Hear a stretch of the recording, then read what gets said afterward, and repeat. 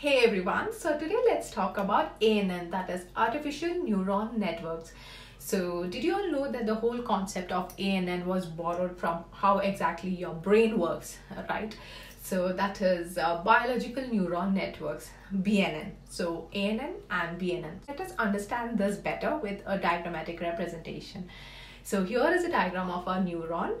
And as we all know, we have studied this in our earlier school days, right?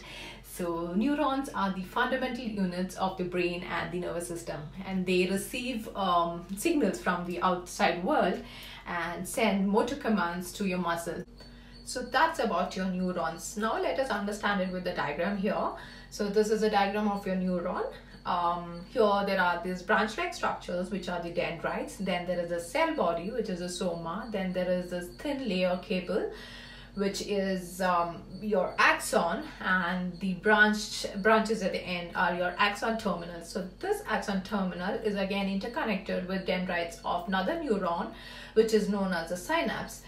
Now let us have a look at the diagram for ANN, that is artificial neuron network. So here the information is fed to the network via input nodes, and this in turn triggers the hidden nodes, and this finally arrives at the output nodes. So this whole process is known as the feed forward network.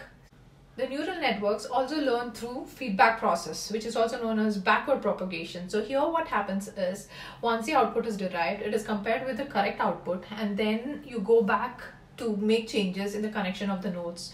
So this is known as the backward propagation. That's about ANN. You all have a great day ahead. Stay safe, stay home, take care, and see you all soon.